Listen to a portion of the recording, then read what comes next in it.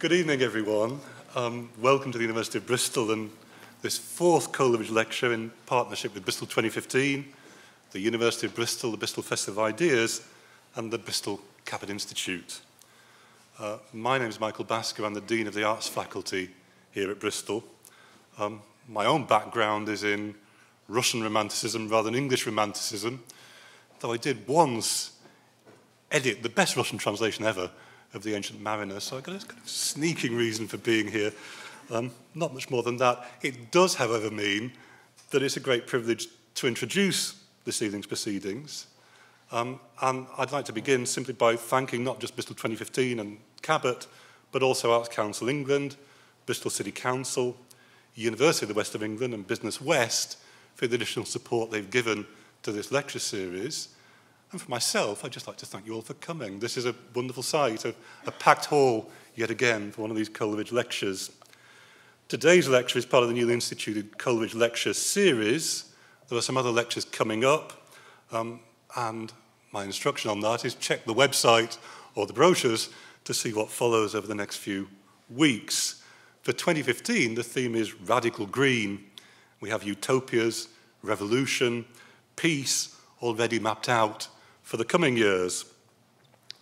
Since the lecture series was inspired by Coleridge's Radical Lectures in Bristol in 1795, it's fitting that today's event is also part of a series of activities on, I think, the exceptionally rich topic of romantics and Bristol.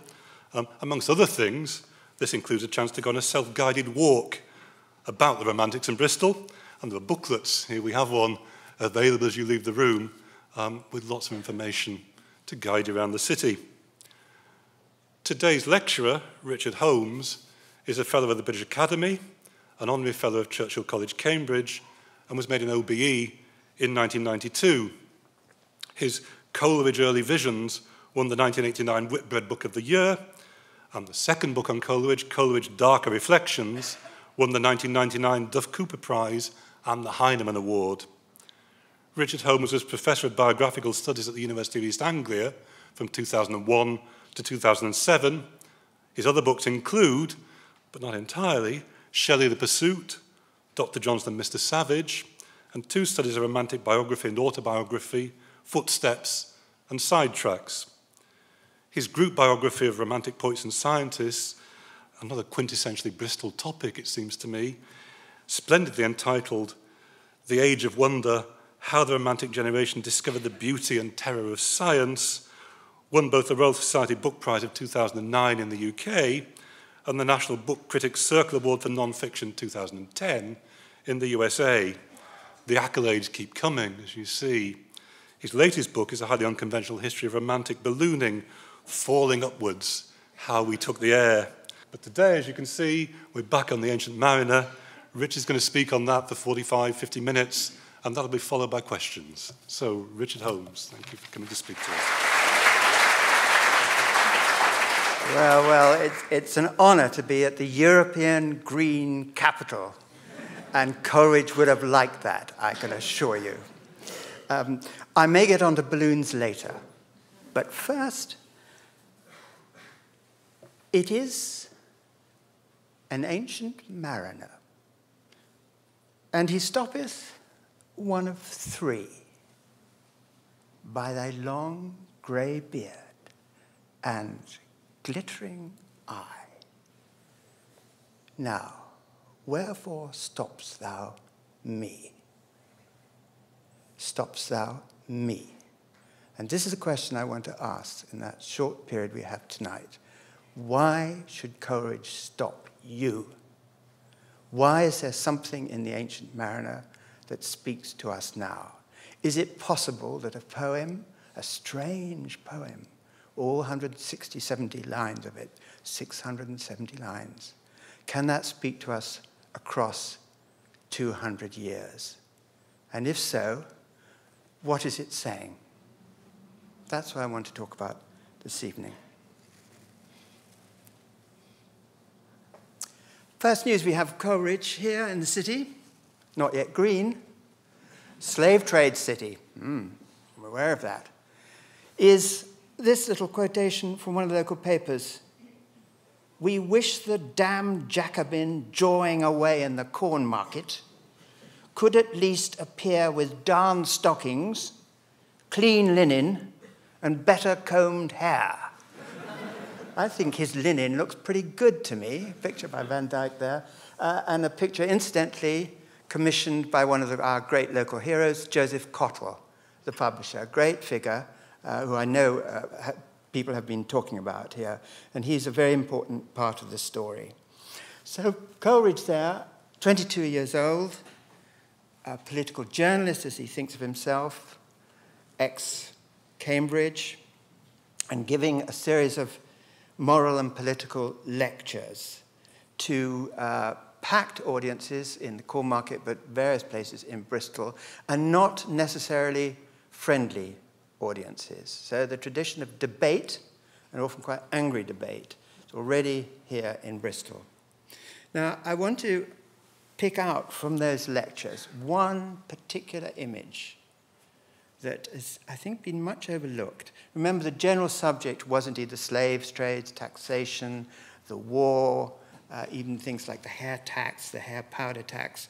But the general angle that Coleridge and Southey were mounting there, at angle of attack, was something that I'm sure we're not familiar with, which is that our professional politicians were not to be trusted. The public is confused and disaffected. And there's a general sense that England, Great Britain, is drifting under political control, drifting. And here's the image that comes from the January 1795 lecture. Coleridge. When the wind is fair and the planks of the vessel are sound, we may safely trust everything to the management of professional mariners. But in a tempest, and on board a crazy vessel, all must contribute their quota of exertion. Wonderful phrase, their quota of exertion. Even so, in the present agitation of the public mind, everyone ought to consider his or her intellectual and imaginative faculties as in a state of requisition. We must all be ready on deck. I think that call has a certain echo to us now. All right. Within 3 years of that, 95, that lecture, 98, we have the appearance of the Rime of the Ancient Mariner. So as it were, that image of we all need to be on deck. The crazy bark is in a storm. That mounts from a political lecture into a whole poem, and I want to look at how that happened. As you remember, this is the first poem that appears in the Lyrical Ballads, the great collection, slim volume actually, with William Wordsworth, and it's the first poem in the book. And as I say, it's 7 parts, 670 lines. It occupies a key position, the sort of gateway position in the collection. And it's long. If you read it out, you recite it, it takes about 35 minutes to do. It's a big poem, although it appears very slim, and we'll talk about that. Now, what's its subject? Is that its subject? That's what if anybody asks. You ask, what's the poem? I vaguely remember it from school time. Oh, it's about the mariner shooting an albatross. Okay. That's a Mervyn Peake illustration, incidentally. Well, stand back a minute. What is the poem about? It's a sea disaster story. It's a sea disaster story in the same way that later Moby Dick will be a sea disaster story, in the same way that the film Jaws will be a sea disaster story. Something happens terrible to a crew out there. It's not quite clear what does happen, but the main action is the 200 members of the crew of this boat all die, except for one. And there's one survivor. 200 men die, and one man comes back. That's the central drama of the story. So you could say that perhaps in some ways it's a survivor's story. You could say in a modern way that perhaps it's the account of traumatic stress syndrome. It's the one survivor who comes back having been through the most terrible experiences, which may be hallucinations. How real are they? But he has to repeat. We know this is one of the elements of those traumatic syndromes, people coming back from warfare and so on, the necessity of repeating the story, and that's one of the key things that the mariner has to do. He has to tell the story again and again, in fact, until he gets old, because he's young when he goes out. So that's one way of looking at it. So it's a traumatic survivor's story. It may also be a religious story in some way. It might be about the nature of evil. How does an evil act get done? What's the significance? What makes it evil? Is it in some kind of case a Christian allegory? Is the albatross a Christ figure? Is that possible? So that would be another way of looking at it. Third way, which somebody said to me rather tenderly, a musician, he said, well, it's like a country and western song. And it is in a way. That the poem has a feeling, it uses folksy language, it's amazingly musical, it's rather easy to learn, and it strums along. It's got that feeling of a country and music song. It's another way of looking at it. One more might be, for a biographer, this is the story of an opium addict who is almost destroyed by the hallucinations that this produces and comes back and has to redeem himself. That might be a biographical reading. So I just float those out, mainly to alert you to the fact that it is a mysterious poem, and there are several ways of reading it. And I want to push it in one particular direction, which will become clear. Here's Coleridge's own argument, which he put in a piece of prose at the beginning of the 1798 edition. How a ship, having first sailed to the equator, was driven by storms to the cold country towards the South Pole. And how the ancient mariner cruelly and in contempt of the laws of hospitality,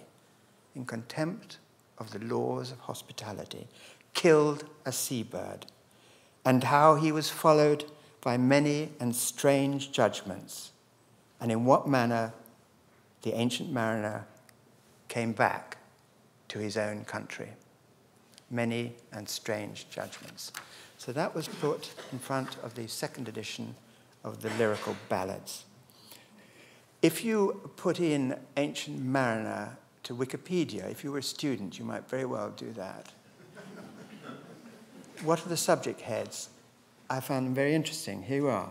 Voyages, religion, crime and punishment. We've already know there's now a Russian translation. Very good.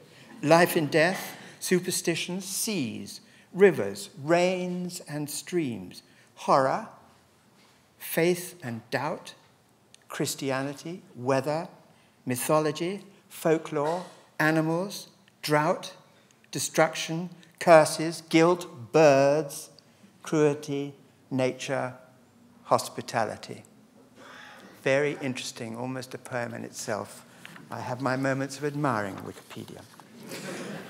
What I want to do very quickly is remind you, everybody will know the ancient mariner, but may not know the poem very well. They know the story, the myth. So I want to, with the help of Gustave Doré, I want to just very quickly take you through, remind you of some of the incidents, just some of the incidents.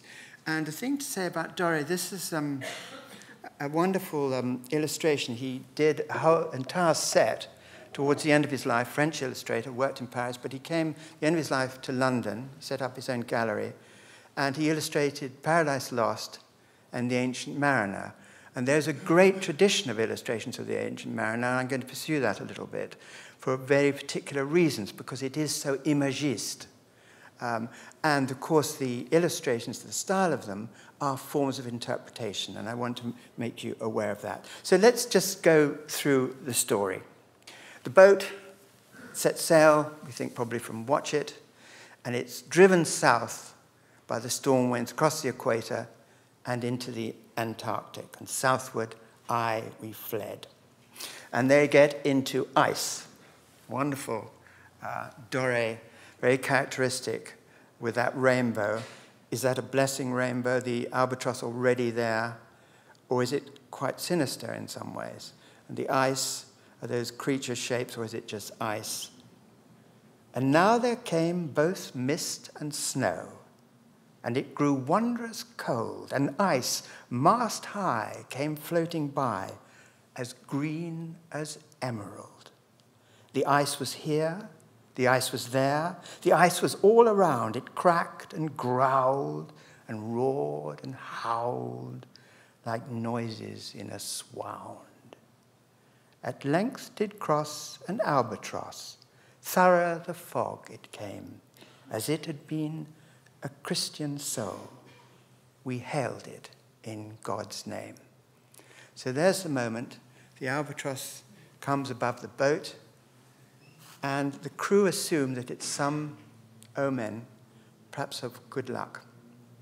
And then, right at the end of part one, the very end of the first part, the mariner, the young mariner, shoots the albatross with his crossbow. And there is no explanation in the poem of why he does it. None at all. It's the last line, I shot the albatross, of part one. So we're left with this action, we're not sure what its significance is, with no explanation, no motive. Then the boat moves, sails back up, and then is becalmed, and then the beginnings of terrible drought affect the crew, and they assume that the reason for this is that the albatross is in some way being revenged, and they hang the albatross about the neck of the mariner. Water, water everywhere, and all the boards did shrink. Water, water everywhere, nor any drop to drink.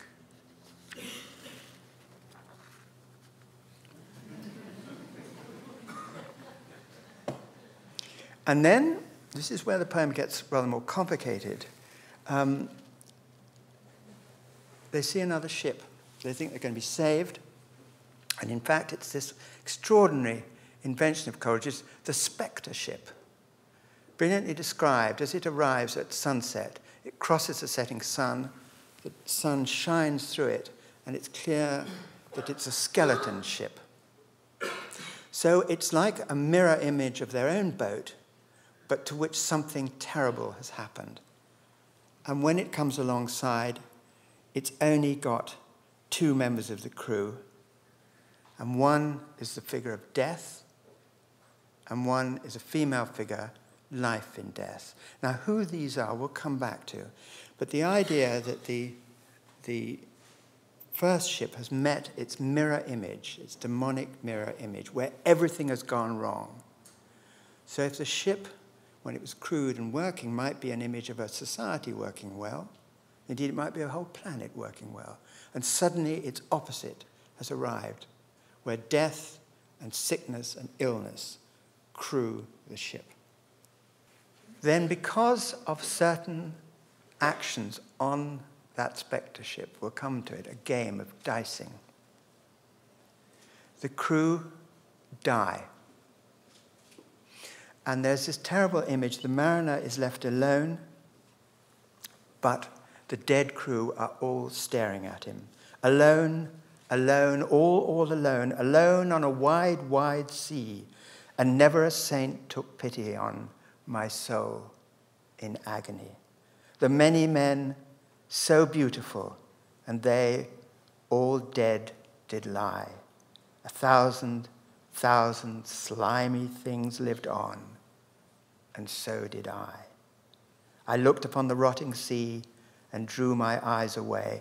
I looked upon the rotting deck, and there the dead men lay.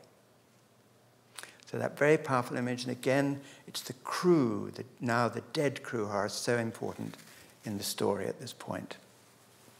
And then the other stage that people do remember, this is how the albatross falls off his neck, because in an extraordinary sequence, the mariner almost hallucinating, looks out across the water at night and sees what he calls the snakes and the fishes, and they're very beautiful. And this has a miraculous effect on him. Within the shadow of the ship, I watched their rich attire, blue, glossy green, and velvet black. They coiled and swam, and every track was a flash of golden fire. Oh, happy living things, no tongue their beauty might declare. A spring of love gushed from my heart, and I blessed them, unaware. Sure, my kind saint took pity on me, and I blessed them, unaware. The selfsame moment I could pray, and from my neck so free, the albatross fell off and sank like lead into the sea. Now, people often assume that that, in a way, is the end of the mariner's experiences. It's not. Something even more strange happens. A polar spirit, described as a polar spirit, arrives underneath the ship and begins to drive it at terrifying speed. The crew are all dead, and he's being driven back north again by this polar spirit, and we'll come back to that. And then above the ship, you see the figures there, related to this polar spirit are airborne spirits. And they are talking about the mariner and saying he will do more penance. He has to suffer more before he comes home. So there's that whole set of further hallucinations. And then, to wrap this fairly swiftly, he comes back to the home port, watch it. The dead crew rise up and sail the ship in. It's an extraordinary moment. And then the harbour master and the hermit row out to collect him. And at that moment, the ship is struck by the spirit below and sinks with the dead crew. And the mariner alone gets into the rowboat. And the phrase is, the pilot boy shouts, "The devil knows how to row," because the survivor mariner looks completely not only mad, but devilish because of the experience he's gone through. And then, as you remember, he then has to begin to repeat his story. "O wedding guest, this soul has been alone on a wide, wide sea. So lonely 'twas that God himself scarce seemed there to be. Farewell, farewell, but this I tell to thee, thou wedding guest. He prayeth well, who loveth well, both man and bird and beast." And that is, as it were, the takeout at the end of the poem. Now, I want to look just for a moment, before we go back and look again at the polar spirit and the spectre ship, a little bit of detail of how this poem actually got written. There's Coleridge 3 years later. Remember, he was at Cambridge. He was signed on to the Dragoons. Famous, it still exists in the Dragoons regiment, the discharged document. Coleridge, known under STC, Cumberbatch, discharged, insane. That's how he's delivered, partly through his brother. He comes to Bristol. He meets Wordsworth and Southey. And there's Wordsworth a year later. And, of course, Dorothy. And they form that famous group and then settle, as it were, down the road in the Quantock Hills at the cottage. The cottage, incidentally, I should say, is now it's now a world museum, and the Times ran a competition for what were the great museums of the world, and amazingly, Coleridge's cottage at Netherstowe came in at number 39, I think. And I want to read you, because it's locally important. This is what the Times published about it, their little note. Lovingly restored by local subscription and the National Trust, this tiny but intensely atmospheric writers' museum has become one of England's hidden gems of literary remembrance. Here, Coleridge wrote many of the masterpieces of early Romantic poetry, including The Ancient Mariner. You can inspect manuscripts and letters from that magic time. Learn about his walks with Wordsworth and Dorothy in the surrounding Quantock Hills. See the very far side where he sat with his baby Hartley and drafted Frost at Midnight. Or examine the dragoon's sword, which he abandoned for the poet's quill, and even try out the quill. Don't miss the enchanting garden at the back, just reopened, where you can retreat to Coleridge's own arbour and listen to a recording of the poem he wrote, In its shade, this lime tree bower my prison. It's inspirational even in the rain. So that's what the Times published, and it got it to 39 in the World Museum. And I'm particularly proud of it because I wrote that entry. And that's what got it in. Okay. So just quickly placing that up here, as we know that the three of them roved on Quantock's airy ridge. Wordsworth wrote this wonderful passage in the Prelude, looking back. That summer, under whose indulgent skies upon smooth Quantock's airy ridge we roved unchecked, or loitered midst her sylvan combes. Thou in bewitching words, with happy heart, did chant the vision of that ancient man, the bright-eyed mariner. And of course, Coleridge himself, looking back at that period in the Biographia, describes how they agreed, him and Wordsworth, to write different kinds of poems. And of course, it would be the Mariner for Coleridge. It was agreed that my endeavours should be directed to persons and characters supernatural, or at least romantic, and yet so as to transfer from our inward nature a human interest and a semblance of truth sufficient to procure for these shadows of the imagination that willing suspension of disbelief for the moment which constitutes poetic faith. That wonderful phrase, willing suspension of disbelief. You will see it again and again quoted so often. It's a favourite of journalists, and it's Coleridge who wrote it. The idea that you might suspend disbelief in something in order imaginatively to occupy it, to think about it. Key idea that you don't have to be, your skepticism doesn't immediately have to be put to work. Be free of that for a moment. Allow yourself to suspend disbelief. Very, very important and imaginative idea. We know that working in this area that Coleridge had looked at a number of previous ballads from Bishop Percy's great relics of English poetry, and Burger's the German ballads and so on. And the idea was that maybe they'd write, him and Wordsworth, ballads for the monthly magazine, because they were planning a trip to Germany, and maybe the ballads would defray the expenses. And then they found together this passage from Captain Shelvocke's voyage round the world. Let me quote that. We saw, this is quite the book published in 1726, but it's relatively recent in those terms.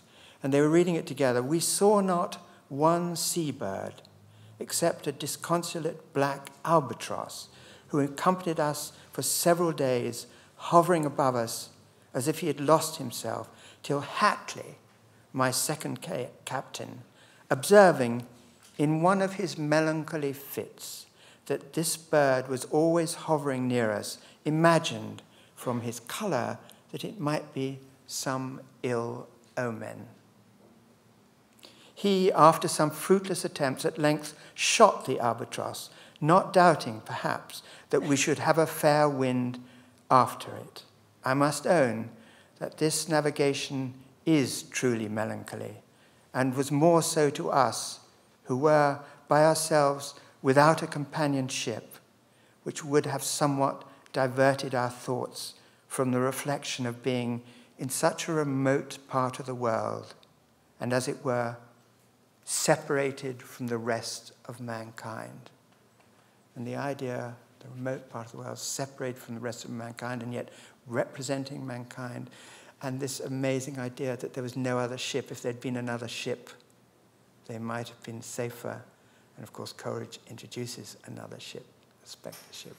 So from that text, various ideas are released in his mind, and the idea of what is an evil act about? There in Shelvocke, there is some explanation. The idea that the albatross was an ill-omened bird, and by shooting it in his melancholy state, this would make the ship safer. But this is not an idea that Coleridge himself introduces. One other source I want to look at, there are many others, but this goes right back to his childhood. Those of you who know Ottery St Mary, in the church there is Bishop Grandison's sun and moon clock. It's still there with the sun and the moon going around. And we know that Coleridge, as a very small child, listening to his father's sermons, used to sit under this clock and look up at it and watch the images of the sun and the moon moving. And gradually those images, of course, become very, very powerful in the whole of the Mariner. The moving moon went up the sky, and nowhere did abide. Softly she was going up, and a star or two beside. Her beams bemocked the sultry main, like April hoarfrost spread. But where the ship's huge shadow lay, the charmed water burnt alway, a still and awful red. So that the moon can be the spirit of peace and tranquility, but it can suddenly change and produce this burning red, this hellish symbolism. So these astronomical symbols, which I believe really began there in his childhood, are developed throughout the poem. One further one I want to take you on. There's so many sources that a biographer can find. For example, when I mentioned the dragoons, because he was so incompetent as a soldier, when a fellow dragoon went down with smallpox, Coleridge was assigned to look after the dragoon. And so they were shut up together in Henley Pest House, famous incident. And they spent 7 days and 7 nights there. And Coleridge acted as his nurse. And the dragoon was hallucinating all the time. So imagine for the young poet, he spent these 7 days and 7 nights with his fellow dragoon who was shouting, screaming, seeing hallucinations. And I think that goes very strongly into the poem. Incidentally, Coleridge saved that dragoon. That's his great deed as a soldier, to save a fellow human being. That seems to me to go deeply into the poem. And one other thing I'll mention, there are many, but the question of mice at the Stowey cottage. He'd settled there with his wife Sarah. It was very basic. They didn't even have an oven. He had to run across the street to the baker's to bake anything, bread and so on. And one of the problems in 1796 in the winter was that the cottage filled with mice. And Sarah, his wife, was very keen that he should set traps for the mice. And Coleridge refused to do this. It must have been very annoying for Sarah, you think. But this is what he wrote about it, in fact, to Joseph Cottle. The mice play the very devil with us. It irks me to set a trap. By all the whiskers of all the kittens that have ever mewed, plaintively or amorously, since the day of Dick Whittington, it is not fair. It is not just. It is telling a lie. It's as if you said, here is a bit of toasted cheese. Come, little mice, I invite you. When, oh, foul breach of the laws of hospitality, I mean to assassinate my two credulous guests. All right. Now, there are many, a biographer finds many examples of that. The thing particularly there, it is ludicrous. Coleridge is very aware of this. But in a joke, a Coleridgean joke, can be the beginnings of something like The Mariner. It's very, very characteristic of the way his imagination works. It moves between the wild and humorous and quite surreal, suddenly breaking out into poetry.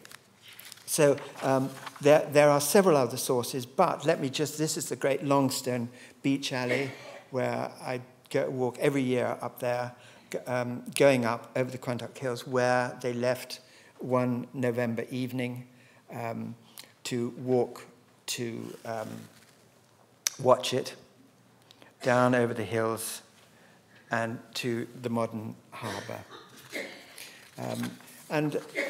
That's on that walk, The Mariner began to be composed, initially with Wordsworth, and then Coleridge taking over the whole story. He wrote several things during this time about the nature of the imagination. Just one I want to pick up for you at the same period, and it's relevant to us now. He said one of his tasks as a poet was to look carefully and minutely at nature, to understand it, both as a poet and as a scientist would. And he says, when we discover truths of nature, it's not enough that we have once swallowed a truth. The heart should have fed upon the truth, as an insect upon a leaf, till it be tinged with the green colour and show its food in every the minutest fibre. Wonderful image that we should absorb truth. As an insect absorbs the green, the chlorophyll from a leaf, and it should fill us. And one more about on this question of attention, as he was composing the ballad. A great poet must have the ear of a wild Arab listening in the silent desert, the eye of a North American Indian tracing the footsteps of an enemy upon the leaves that strew the forest, or the touch of a blind man feeling the face of a darling child. Isn't that the most extraordinary image? And those three images, all of the kinds of sensitivity, tact, he calls it, that a poet has to have for what Wordsworth would call other modes of being. That sensitivity. I think particularly the blind man feeling the face of a darling child. He also, as they talked, they felt that their unity with nature was really the driving force for them. That's where the imagination was directed. And he wrote this wonderful passage in 1795, and then he adjusted it later from one of the conversation poems, which I just want to place here in our mix. Oh, the one life within us and abroad, which meets all motion and becomes its soul. A light in sound, a sound-like power in light, rhythm in all thought, joyance everywhere. Methinks it should have been impossible not to have all things in a world so filled, where the breeze warbles and the mute still air is music slumbering on her instruments. Again, another of those extraordinary Coleridge images, the one life, and the idea that the spirit, and we're coming back to this, plays upon nature, and we need to pay attention to that. So that's just very quickly a little background there. Now, I want to go through three symbols which I think are very powerful at work in the poem. And, of course, I'm now moving towards a kind of eco-fable reading of that, because I think this is indeed central to the poem. The first I mentioned is the polar spirit. This is quite interesting. There's this picture by David Scott. This is the very first set of illustrations, 1832. It's the only one that Coleridge saw, because at the end of his life, suddenly this poem had become very widely known, and illustrators began to draw images from it. And Coleridge says he really admired it. And the extraordinary thing, it's slightly Blakean, isn't it, in its influence? And although it's the polar spirit, it's in the air as well as underneath the sea underneath the ship. Under the keel, 9 fathoms deep, from the land of mist and snow, the Spirit slid, and it was he that made the ship to go. Now, polar spirits, that means something to us now, I think. The whole imagery of the ice, what is happening up and down at the poles, particularly at the North Pole. This idea that the spirits of the pole have something to tell us. It's not entirely fanciful, this. Coleridge's great contemporary, Sir Joseph Banks, I found letters in which Banks is already collecting information from the mariners looking for the Northwest Passage about the state of the Arctic ice. They're aware that it's shifting already. This is in the 1800s, all right? So for us, the idea that there is a polar spirit out there that is warning us about something is already in the poem. You can ask, how could this be so 200 years ago? The science was beginning to be there. But also there's something strange, and I want to come back to this about the poem, that it's prophetic in the most extraordinary way. It's not so much that Coleridge himself was prophetic, but the poem itself gathers kinds of prophecy to it. And that's one element in it. The second I want to look at is the spectre ship. Now, I wanted to look more carefully. This is the verses that describe the life and death figure. Her lips were red, her looks were free, her locks were yellow as gold, her skin was white as leprosy. The nightmare life in death was she, who thicks man's blood with cold. Various things there. The gold is suddenly immediately followed by the sickness, leprosy together. This is what's left of the nightmare crew, and they're going to dice for the life of the mariner's own crew. And this introduces whole ideas of chance and destiny, which Coleridge was very interested in, but also, and let's have a look at this, there's the Gustave Doré version, but again and again, this is Noel Paton, a mid-Victorian one, quite clear sort of sexual element there. There's some kind of rivalry between death and the woman. Remember, they're dicing for the life of the crew, and death wins everything except the mariner, and she, life and death, wins the mariner. And I've already suggested that there's the demonic version of the ship, the mariner's own ship, and it's what could happen to his ship, all right? Just a little spread out there, when people are now describing the planets and the way they developed, often you will hear people say, Venus is what could happen to the Earth because of the destruction of all atmospheres and so on, and the burning heat and so on. And there's a sense in which this is like an alternative, this ship is like an alternative planet. It's the alternative version of the mariner's ship, and it's what may happen. And the idea that death and sickness and illness are all involved, the whole idea of chance and chaos is all in this image. And again it appears. There's an Edwardian version, there's a David Jones version, and very, very strikingly, there's the Mervyn Peake version. Mervyn Peake, remember, who, of course, was in a Japanese war camp and so on and so forth. So that image, again and again, is repeated by the illustrators. There's a sense in which they don't quite know what to make of it, I feel. But it's the second part of the eco-symbol, I think, the ship that is in fact doomed, it carries death and sickness. And that it, in a sense, it's the mirror version of the mariner's ship. Go back to the albatross. This is the modern statue, which is there. 2003 it went up. It's on Watch It on the quayside. It's very striking when you walk up to it. It's isolation, and there are all the modern fishing boats.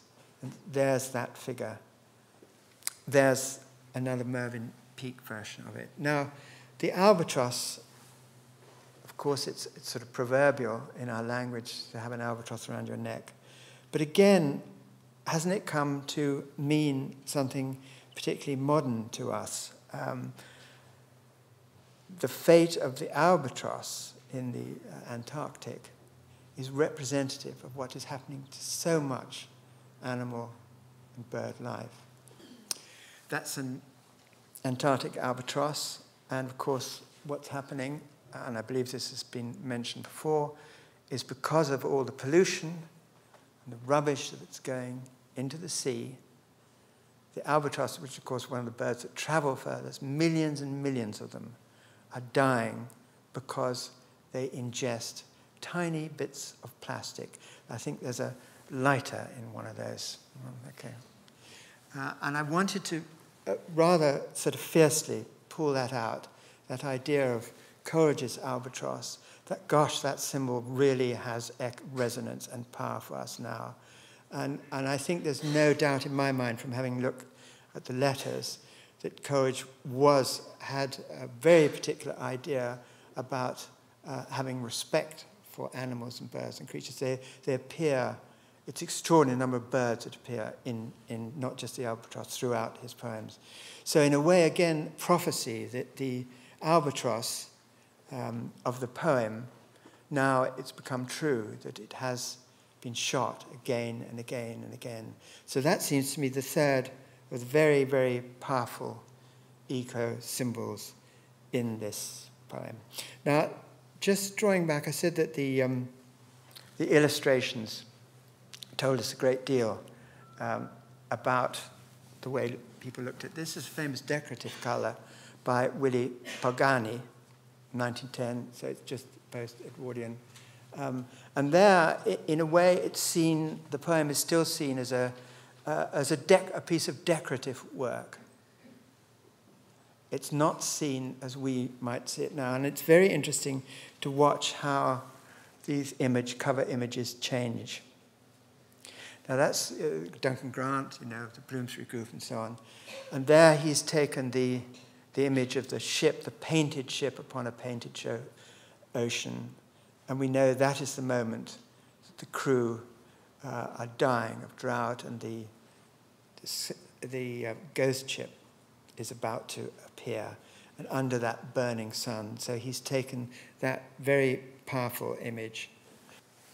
That's an American one, Alexander Calder, who made the wonderful mobiles. And that he's produced a sort of skeleton mariner with the albatross again, and the sun, is it the sun or the moon there? But gradually, these images are becoming fiercer. And what is very interesting in the last 20 or so years, that the poem has taken on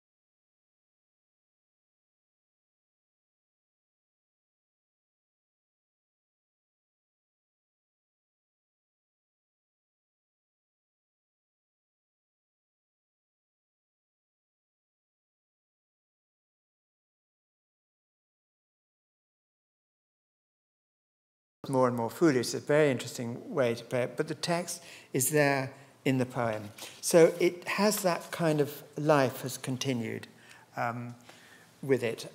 What I wanted to say finally is that you can follow this up in many different ways. The Chris Jordan Albatross film, you just Google Chris Jordan Midway Albatross, which actually uses parts of the poem as well. There are wonderful readings, starting with Richard Burton in 1955, Orson Welles.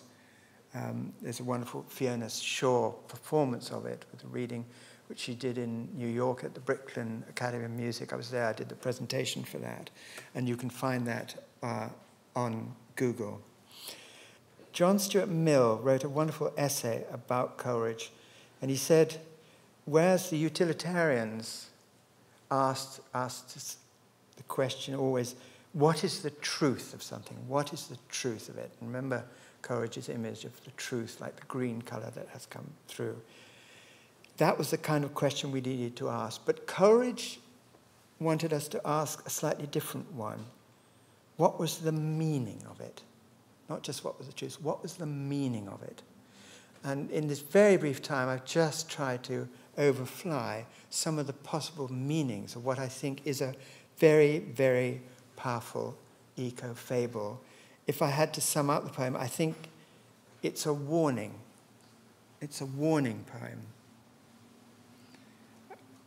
It calls us to be more conscious, not to do things unaware, not to do evil or destructive acts unaware.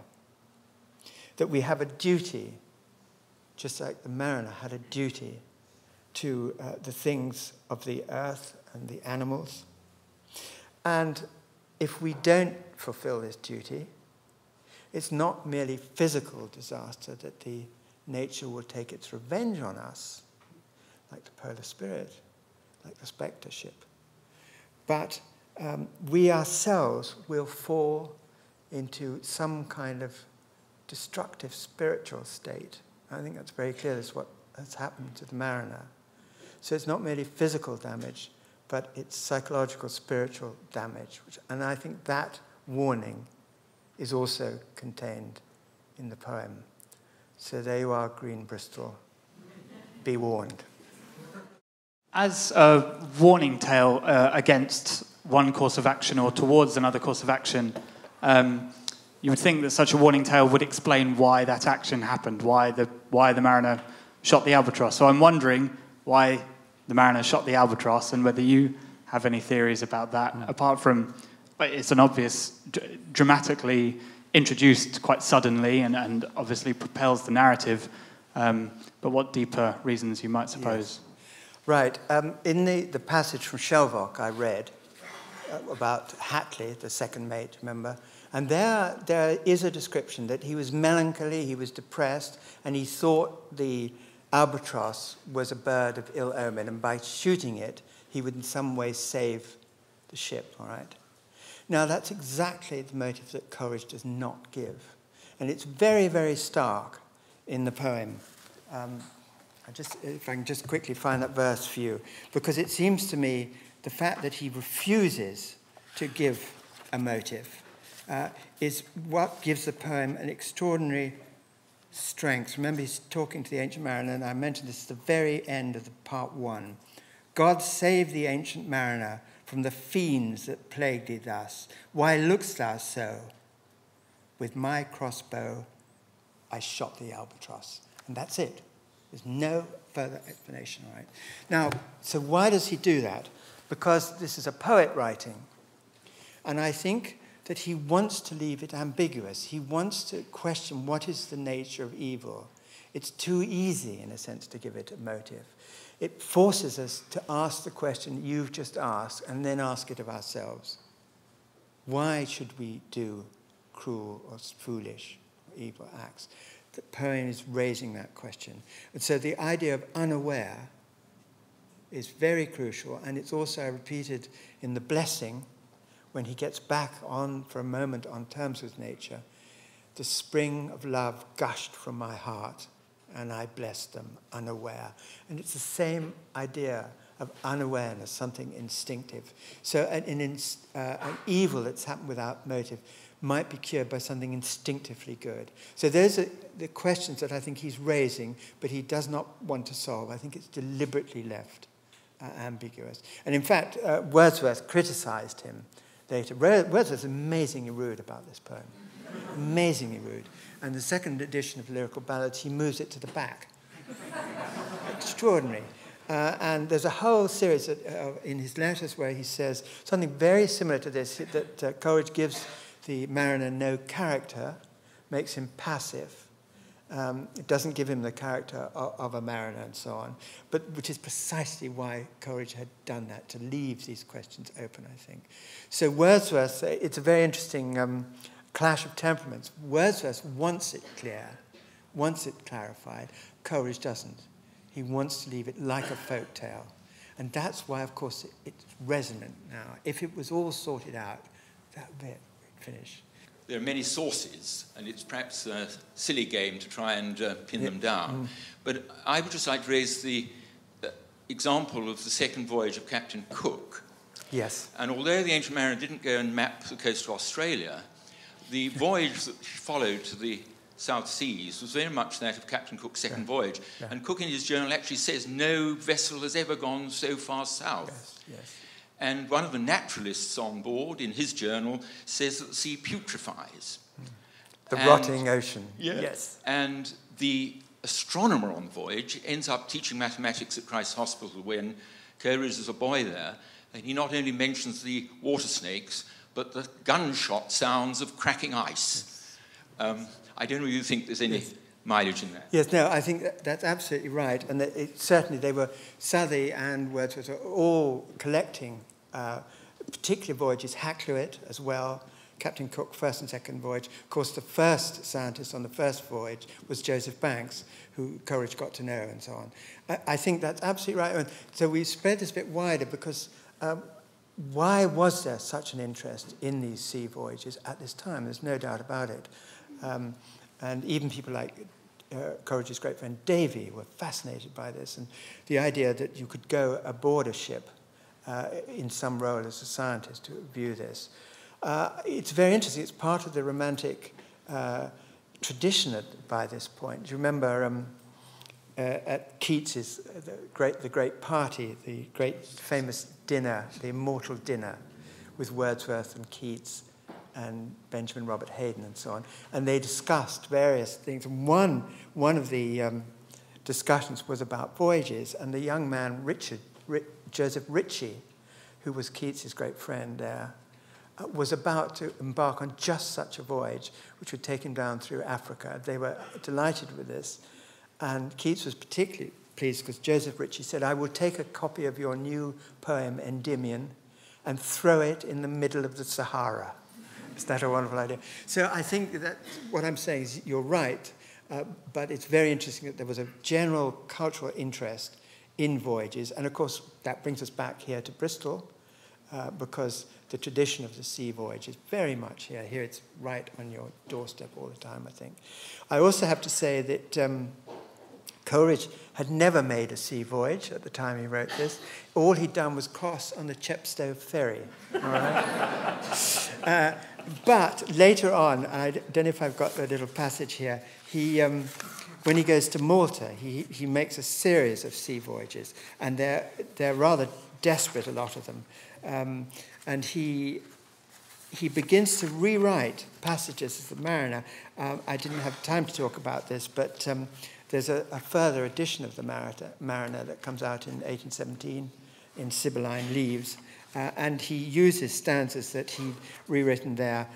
Here we are, from the Malta Journal, all right? So this is finally Coleridge doing his own bit of exploring. And as you say, the particular sounds of the ice and so on he'd got from reading, but now he was getting wonderful descriptions of what the wake looks like. And how about this from his journal? This is just off Malta, 1804. A hawk with battered plumage flew overhead and settled on the bowsprit until the sailors shot at it. It flew off heavily among the other ships. They're in convoy, about 25 ships. And the firing was heard from further and further away as each crew refused it hospitality in turn. Poor hawk, this is Coleridge, poor hawk, O strange lust of murder in man. It is not cruelty, it is mere non-feeling from non-thinking. Non-feeling from non-thinking. Coleridge's Journal, 1804, right? So thank you very much for that question. It's allowed me to bring that back and to answer to some extent the question of the motive that you asked. I think it was Wordsworth, actually, himself, that gave a couple of ideas for the mariner, one of which was actually that the mariner should kill the tutelary spirit of the Antarctic. And going back to the first question, in balladry, in traditional balladry, Edward, for example, which is in Percy's Relics. Yeah. Yes. There's a lot of examples of violent actions with no explanation at all. Yes. And it seems to me that having studied Coleridge's revisions of the Ancient Mariner, that he revised it much more in accordance with traditional balladry that he knew of, and that the act being inexplicable was actually part of that tradition. I think that's a very good point, and I didn't really have the time to explain that. Of course, he revised it. People think he wrote this simply on that walk. He wrote the first half of the poem on that walk, and then which was in November. It's about 300 lines, and the remaining over 300 lines. It took him another 3 or 4 months to write. He brought it up to Dorothy in March 1798, and of course, then there was a first revision of 1800, and then, as you say, even further revisions for the 1817 edition. And then he adds the famous glosses, which are little marginal glosses, which again emphasize parts of the symbolism. The polar spirit, which I've mentioned, is very much mentioned in that. And again, it moves towards that tradition of balladry. It's like the scholar's version. It might be worth just mentioning, you mentioned Wordsworth claiming. Wow, Wordsworth claims a great deal. Let me just read you. This is what wrote us about this. Much the greatest part of the story was Mr. Coleridge's invention. Thank you. But certain parts I myself suggested. For example, some crime was to be committed which should bring upon the old navigator, as Coleridge afterwards delighted in calling him, the spectral persecution, as in consequence of that crime, and his own wanderings. I had been reading in Shelvocke's Voyage, so had Coleridge, a day or two before, that while doubling Cape Horn, they frequently saw albatrosses in that latitude. Suppose, I said, you represent him as having killed one of these birds on entering the South Sea, and that the tutelary spirit of these regions takes upon them to avenge the crime. This incident was thought fit for the purpose and adapted accordingly. I also suggested the navigation of the ship by the dead men, but do not recall that I had anything more to do with the scheme of the poem. Okay. Well, there's from Elizabeth Fenwick's notes. They're long after Coleridge has died, and I tried to introduce, and of course in my biography I'm able to do this much more, to show how each of those images come from very deep in Coleridge's own childhood. That I'll give you one example that he recollects in his letters written before the Mariner to Tom Poole about his beloved sister Nancy, who died, and how she would sing him ballads when she was holding him, the baby Coleridge, still loving to be a baby at 4 or 5, being rocked by Nancy. And he remembered one of the ballads was a shipwrecked sailor floating dead. That's the phrase that he remembers it. Now, that's probably from being 6, all right? So those ideas of the mariner out there on the sea were in his reading, in his childhood. I gave the example of the way the sun and the moon comes out of the clocks. He had read Shelvocke quite clearly. He also said John Cruikshank, a local farmer, had come up with the idea of the crew, the dead crew, navigating the ship. So there are a whole series of sources. It's from a literary point of view, it's quite interesting that Wordsworth, who had criticised the poem throughout Coleridge's life, once Coleridge was dead, was claiming to have written a great deal of it. Now, that's a biographer's point of view, all right. But it's very interesting how, when a poem gathers weight like that, suddenly everybody wants to be part of it, all right? But it's a guarantee of how powerful the poem is, it brings in, all right? And again, I've mentioned, and I'll mention again, this very strange thing, what I call the prophetic quality of the poem. It's not that Coleridge knew that albatrosses would suffer in the 21st century, but it's that the poem itself kind of draws this image out of nature, and it's there waiting. It's latent, and then it bursts forth upon us. I can't quite explain this, but there is something here, something in the prophetic quality of a really great poem like that. And that's why it speaks to us now. Anyway, a lot more to say than that, but blessings upon Wordsworth, no doubt he wanted to. So that's what I feel. You talked about the ambiguity and the mysticism of the poem, but by the time it gets to the moral at the end, yes, it feels quite almost simplistic that if we all go to church and pray, that everything is going to be okay. Yes. So I just wondered what you felt about that. Yes, you're quite right. It comes out of the bird and beast, that we bless them and so on.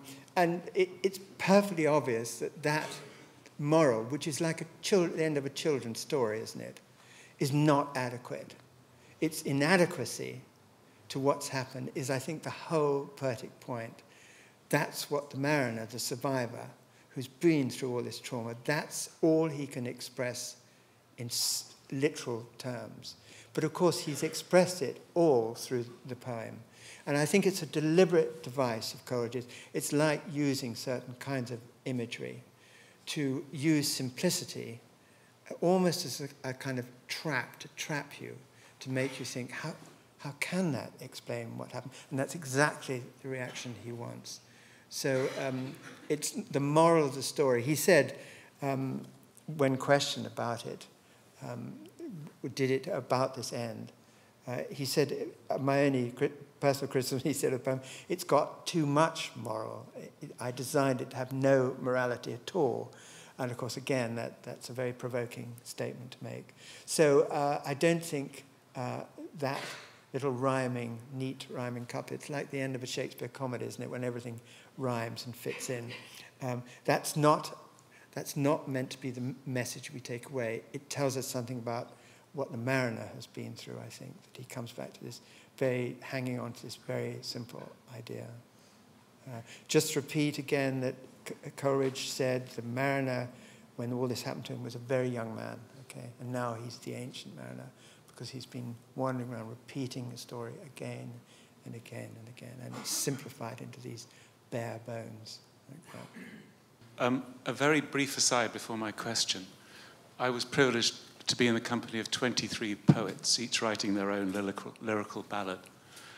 Nearly all of them made the point that they got on very well with Coleridge, but they couldn't get on with Wordsworth at all. Yeah. Anyway, I don't want to reduce this from symbolism and metaphor, but to what extent do you think Coleridge could have had any idea that there he was standing at the threshold of modernity, industrialization, globalism via empire in its various stages, this whole mess that we've got ourselves into? Did he have any idea of the magnitude of the mess that was being created in his time? First of all, about Wordsworth, I don't want to lead an anti-Wordsworth campaign at all. I'll just tell you one thing. It's one of the great friendships in literature. The fact that at the end, when they grew older, it was a bit more difficult, but they remained friends. They went together in the 1820s to Germany and so on. They were very funny about each other, actually. Very funny, two old guys together. And I would just quote you, when the first time they went in Germany, they split up. Coleridge was at Hamburg and Ratzeburg, and Wordsworth went down to the little villages in the Harz Mountains. And they corresponded by letter. And the correspondence was very slow because it was one of the coldest winters, and all the lakes and the roads were frozen. So letters would arrive very slowly.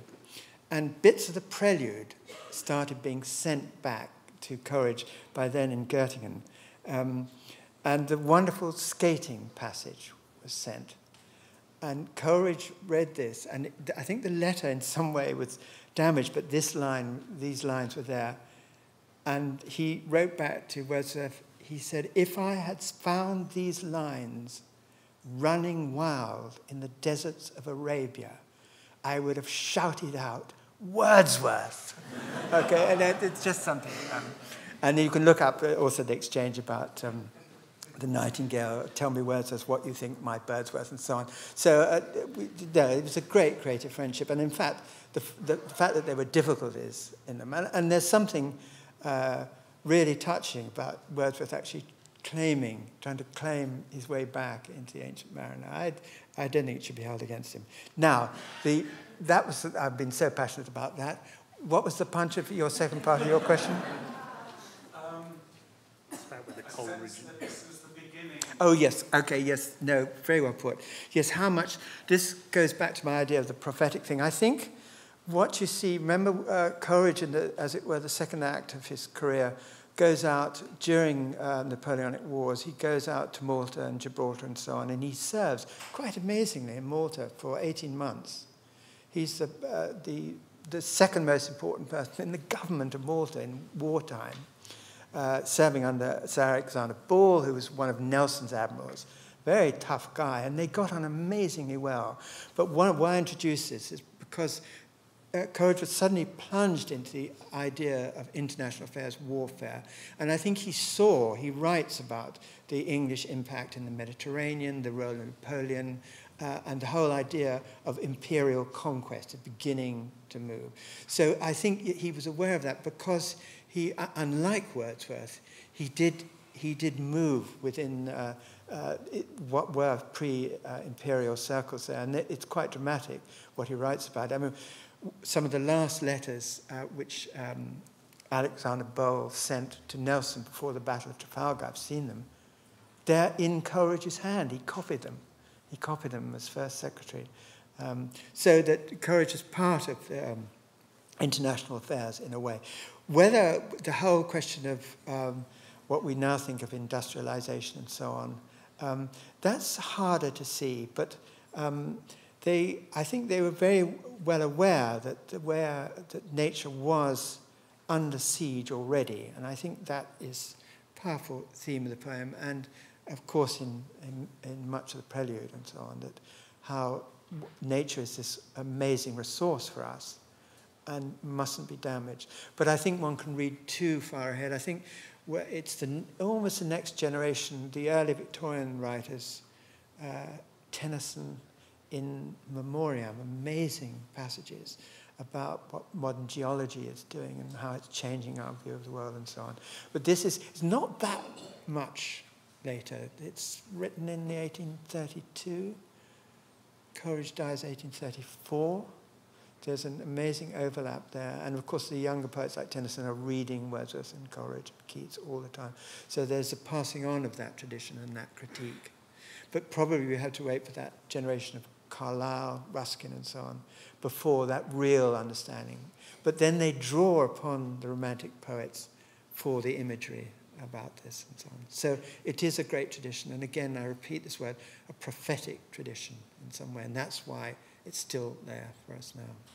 We are going to have to draw it to a close there. If you've got any more questions or would like to get a copy of any of Richard's magnificent books, they're available at the front, as he will be. I should say that to Richard that it was reading your biography of Coleridge that set us off on this journey of launching this new series of Coleridge lectures, and we're delighted to have had you here tonight. So thank you all for coming. Thank you most of all to Richard Holmes. Thank you.